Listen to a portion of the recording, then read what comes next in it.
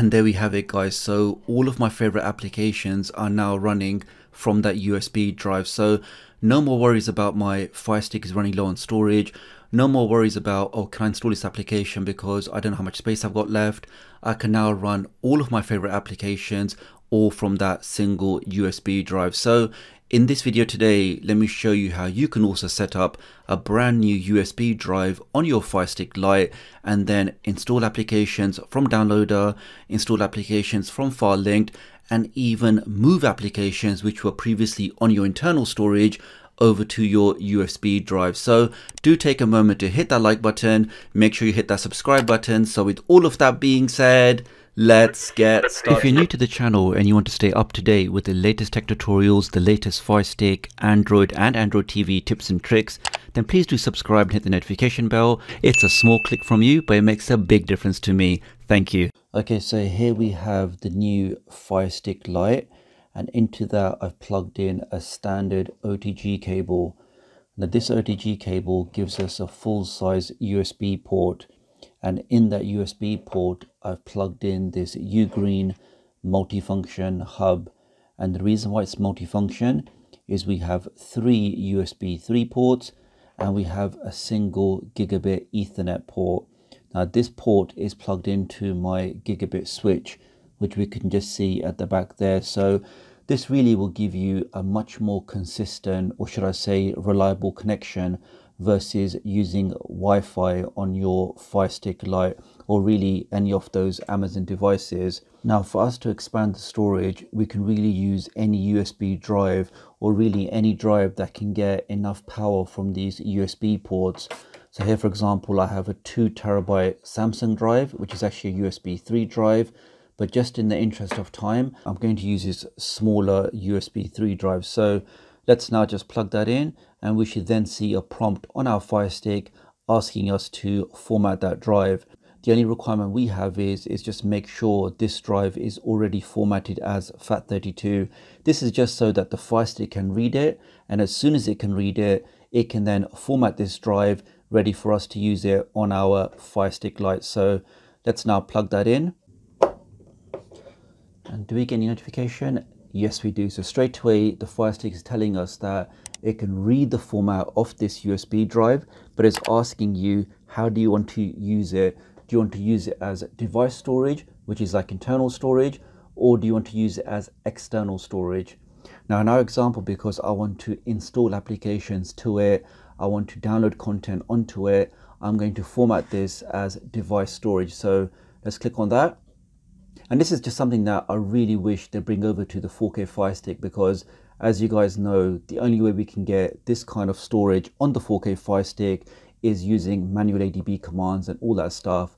Whereas with the Fire Stick Lite, because it is running Android 9, these features, these options are actually built into the operating system. So let's now click on device storage. Let's click on yes, because we do want to format that drive. And that will then format that drive so we can now start installing applications to it. And that's the message we want to see, that our USB drive is now formatted and ready for us to install applications to. Okay, so everything is now plugged in. Let's now do 3 quick tests. Let's firstly download an application through Downloader, then let's download an application through File Linked, and lastly, let's move an application which was already on my internal storage over to our USB drive. Now the first 2 tests are really to see that once we have configured a USB drive, do those applications automatically default to the USB drive, or do they still go to internal storage? So here we are just on my website. Let's just quickly find a quick thing to download, and let's just download Remote ADB Shell. Scroll down and click on this green download button, and let's see where this application gets installed to. That's now all done. Let's now press the home key. Let's go over to settings, go to applications, go to manage install applications. Let's scroll down. Where did Remote ADB Shell go?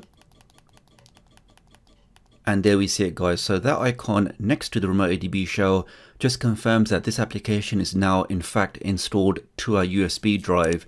And here we can see some of the other things I installed before, just to confirm that the process was working successfully.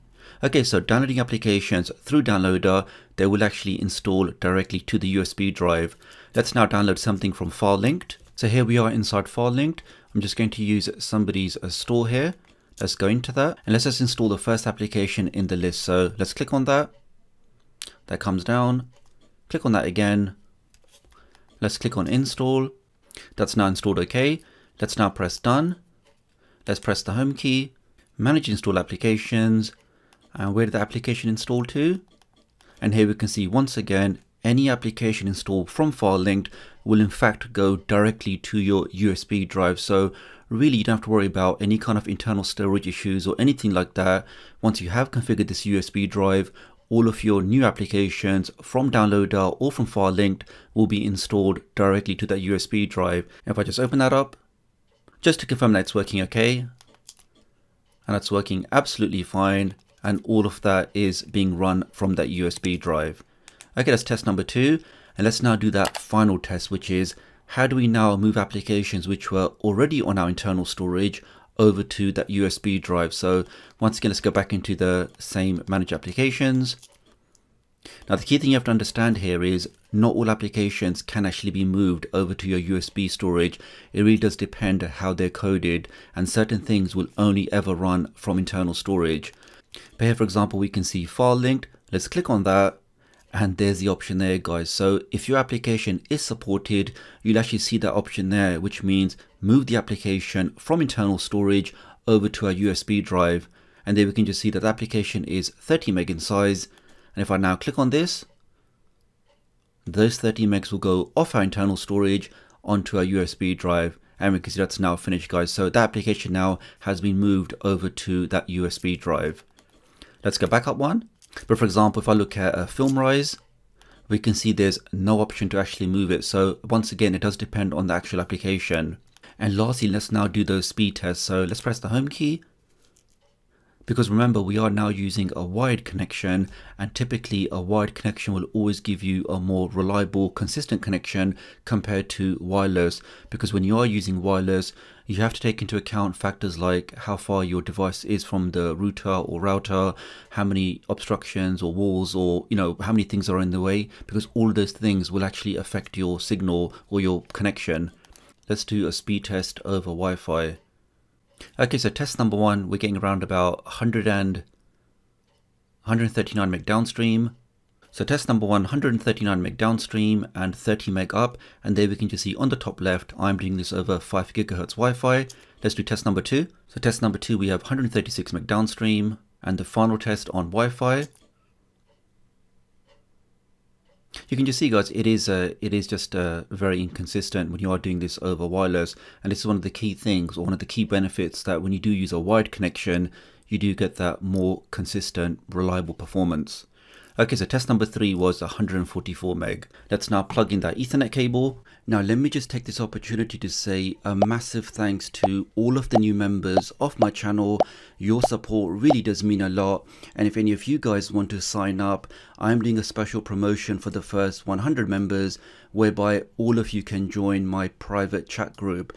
And in this chat group, we can talk about stuff, we can provide support to each other, and we can even share our APKs. So some of those applications, some of those toolboxes I'm working on, you guys can get early access to them. So if that sounds of interest to you, do have a look out for the join button. Thank you.